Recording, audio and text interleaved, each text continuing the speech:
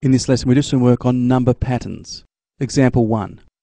Complete the pattern, then write the rule. So we've got 3 numbers already there with 2 missing numbers, and we need to write the rule after we complete the pattern. So let's see how we go. Starting with 12, we're jumping up to 16.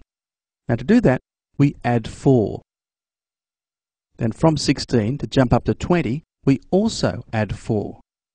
So to complete the pattern, let's keep on adding 4. So 20, if we add 4, we get 24.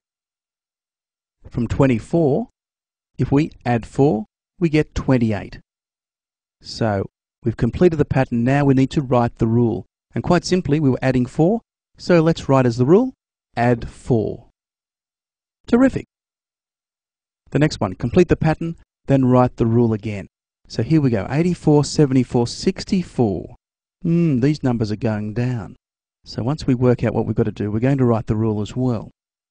So from 84 to go down to 74, we subtract 10. From 74, going down to 64, again we subtract 10. So let's keep on subtracting 10. So 64, to get to the next number, we subtract 10, and 64 minus 10 is 54. From 54, we're going to subtract 10, so we get 44. We need now to write the rule, which was to subtract 10. Fantastic. Example 2. Use the rule to continue the pattern in each. So this time we've got a rule, and we've got a first number we're starting with. So we're starting with 12. The rule is to add 5.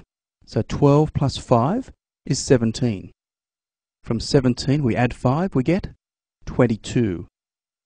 We're at 22 now, we need to add 5 and we get 27. The next one, we need to subtract 9. So starting with 55, let's take away 9, we get 46. From 46, when we subtract 9, 37.